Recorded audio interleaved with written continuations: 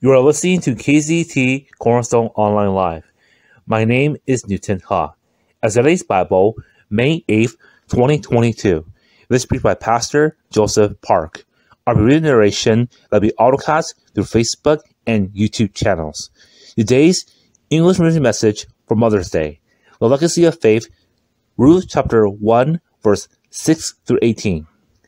Then Naomi heard in Moab that the Lord had blessed his people in Judah by giving them good crops again. So Naomi and her daughters-in-law got ready to leave Moab to return to her homeland. With her two daughters-in-law, she set out from the place where she had been living. And they took the road that will lead them back to Judah. But on the way, Naomi said to her two daughters-in-law, "Go back to your mother's homes, and may the Lord reward you for your kindness to your husbands and to me. May the Lord bless you with the security of another marriage." Then she kissed them goodbye, and they all broke down and wept. "No," they said, "we want to go with you to your people." But Naomi replied, "Why should you go on with me? Can I still give birth to two other sons who could grow up to be your husbands? No, my daughters, return to your parents' home, for I am too old to marry again. And even if it were possible, and I were to get married tonight and bear sons, then what? Would you wait for them to grow up and refuse to marry someone else? No, of course not, my daughters. Things are far more bitter for me than for you, because the Lord himself has raised his fist against me." And again they wept together, and Orpah kissed her mother-in-law goodbye, but Ruth clung tightly to Naomi. "Look," Naomi said to her, "your sister-in-law has gone back to her people and to her gods. You should do the same." But Ruth replied, "Don't ask me to leave you and turn back. Wherever you go, I will go. Wherever you live, I will live. Your people will be my people, and your God will be my God. Wherever you die, I will die, and there I will be buried. May the Lord punish me severely if I allow anything but death to separate us." When Naomi saw that Ruth was determined to go with her, she said nothing more.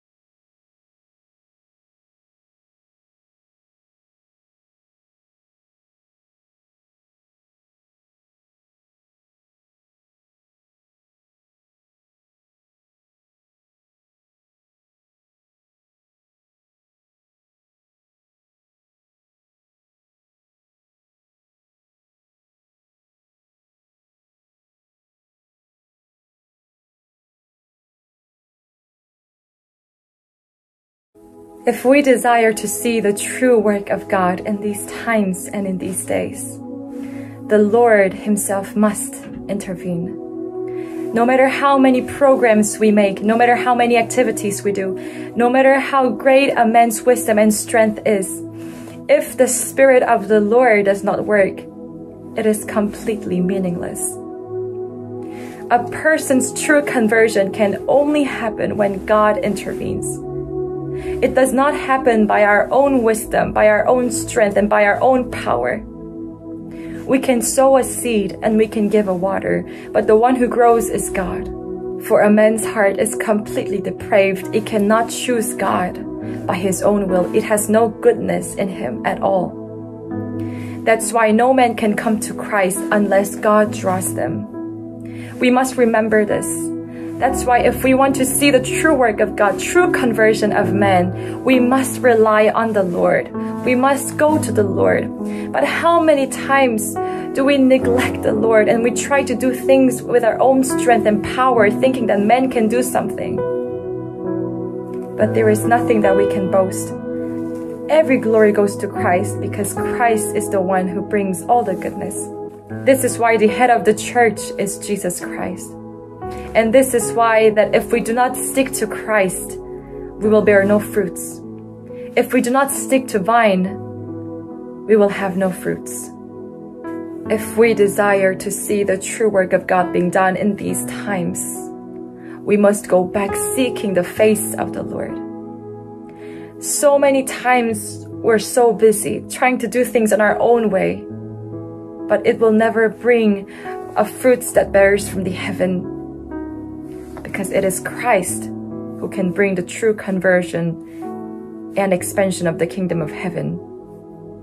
I've done many works, met many people, but the only time that I experienced the true power of God was when I was behind the Lord, kneeling before Him. When His word went before me, when His power was the only power that I relied on, that's when I saw the greatest work of God. God's ways are much higher than men's ways, and God's ways are much different than our ways. It is only Christ who can start and finish things. And this is why we pray. The number one tactics that the devil will use to bring down a Christian from their first love is to take him away from the place and time seeking the Lord, spending time with Him. He knows that no branch can bear fruit by its own self.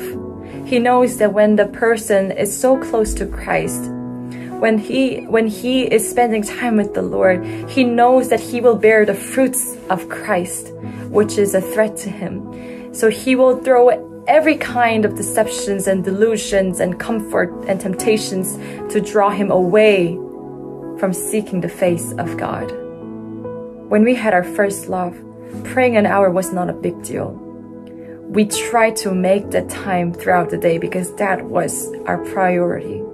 But sometimes as you live, when temptations come, when you get richer, when you get more busy, you will start to think like it's a waste of time spending time with the Lord. Oh, I can pray for 10 minutes today and that's okay. I can read just a few verses today and that's okay. But that will be the start point of you being different. At first, you will not see the change, but you will find it out after months that you became so far away from the Lord. Because we are children of God through our faith in Jesus Christ, God will raise you up again even if you fall. And God will discipline you if you are His child to come back to your first love. And I ask you, before He disciplines you, come back to Him. Come to place seeking the Lord again. At first, it is hard because it's a biblical principle that you cannot serve two masters. If you love one, you will hate another. You cannot serve money and God together. Therefore, if you have another master in your heart, it'll be so hard to pray again. However, if you come back to the Lord, He will help you and He will make you strong again. Beloved, you will find out that you can never be happy and truly be satisfied with the things of the world, with the pleasures of the world, with the lust of the world. There is the cross that every Christian must bear. However, during bearing that cross, the peace and joy from heaven sustains us with the heavenly strength and power. I want to read you the sermon from Charles Spurgeon concerning on first love. Love to Christ is dependent on our nearness to Him. It is just like the planets and the sun. Why are some of the planets cold? Why do they move at so slow a rate? Simply because they are so far from the sun. Put them where the planet Mercury is, and they will be in a boiling heat, and spin round the sun in rapid orbits. So, beloved, if we live near to Christ, we cannot help loving Him. The heart that is near Jesus must be full of His love. love to Christ is dependent on our nearness to Him. If we stay near to Christ, spending our times with Him, the more you're near to Christ, the more you will love Him. Like Daniel, do not compromise your time being near to God with other things. Daniel was so busy, but he sought the Lord 3 times a day, and he did not compromise his times of prayer with anything else. The more you pray, the more you will love to pray. The more you read the Word will become more sweet. But the more you stay away from prayer, you will hate to pray. This is a strange principle that I found in my life. The deeper you get, the deeper you will find. And this is why the word said, no one can serve 2 masters. You will love one and hate the other. This is a biblical principle. If you love the Lord, you will love the things of the Lord, and you will go deeper, deeper, and deeper. If you have the love for the other thing, you will go for that idol more and more. There is no such thing as I can serve both, but it's either this or that.